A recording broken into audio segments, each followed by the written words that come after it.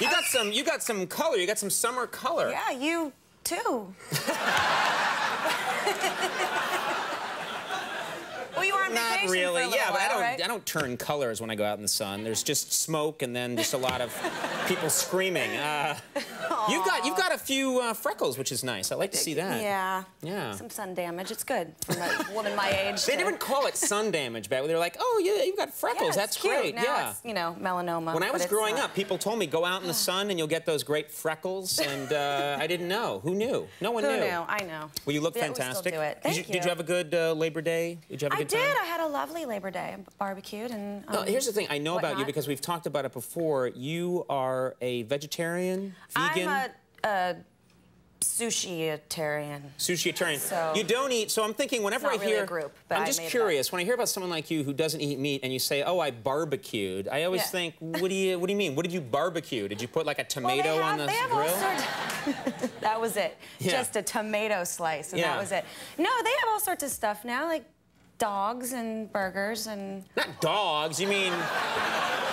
Excuse my audience. Now it's our chance to boo them. Yeah. Didn't know I had to be specific about hot it. dogs. Hot dogs. Hot dogs, but they make... They're veggie dogs. They're veggie dogs. So they make vegetable stuff that's in the shape of meat foods. Right, and it has, you know, an odor like meat, I guess, like a.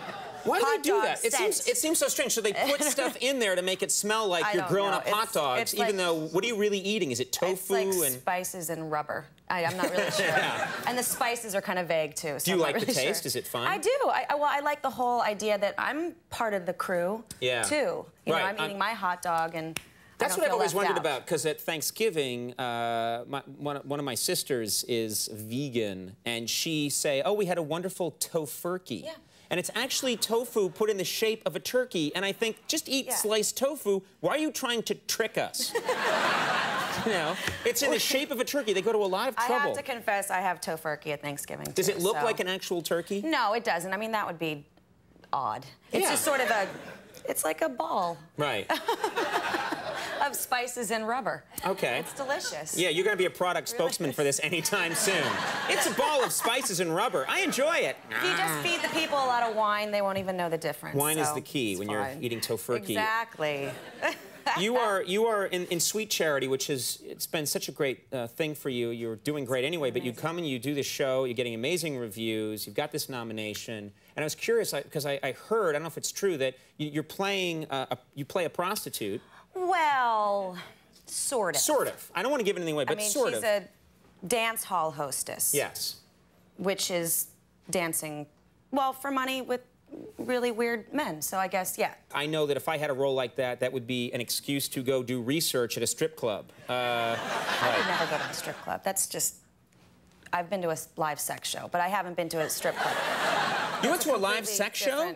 Where do you go to a live sex show, and what time does it start? Well, they have them in Amsterdam. Oh, well, Amsterdam, have you ever noticed that the answer to anything is... I went to a show where they set a cow on fire. Where did you see that? Amsterdam. It's all the rage. What was the sex show like? I had to, you know, I had to. It was. You're in Amsterdam. Yeah, you're in Amsterdam. It was interesting. They would do their thing, and then they would get up and bow. And that was really I do that after I have sex, actually. I have that. My self-esteem is that high. I jump out of bed and I go, and yeah.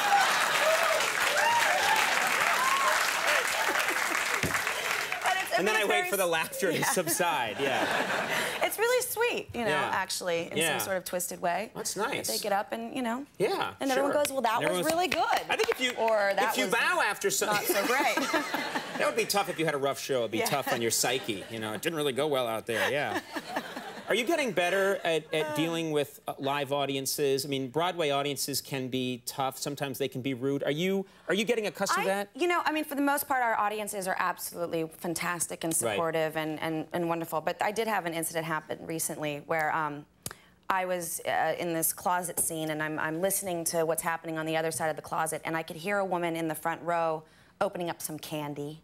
That's the thing, I guess, like, it's loud and annoying. It's really loud and kind of distracting, and I would never suggest doing this. It's very unprofessional. but I was like listening like this, and I just went, and I snapped at her. You did that to someone? I did. And you're like the Fonz. That's... I know. But she stopped, and I was really, it was exciting to have that much power in my snap. I felt really awful about it, though. No, you shouldn't. I think you did the right... I mean, if someone's sitting there eating, you know, I think hope I didn't make her cry like she was you know. But she did stop. She knew exactly what I was talking about. Right, I was saying, you do not...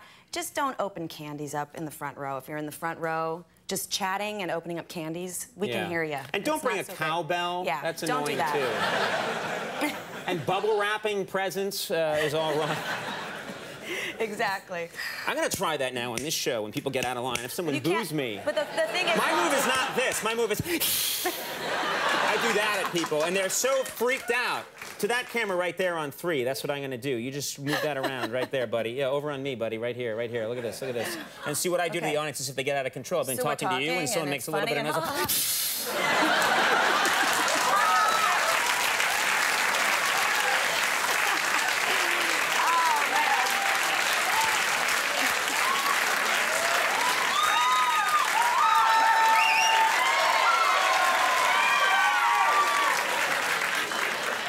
Where am I? Are you all right? Christina Applegate! Hi!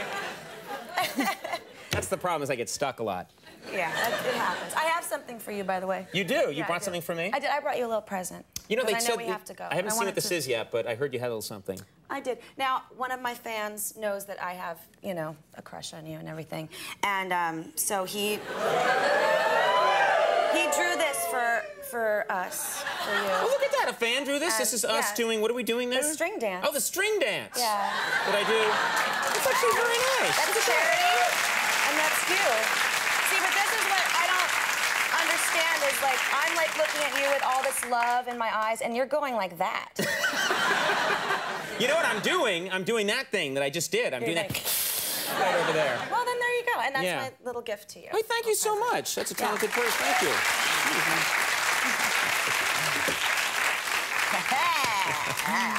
My wife will break that over my head. Why, honey, why? Sweet Charity is now playing at the Al Hirschfeld Theater right here in New York City, and check it out. You're doing an amazing job. And the Sweet Charity cast recording is in stores right now. Christina Applegate, thank you so much. Always great having you on the show. Artie Lang coming up. We'll be right back.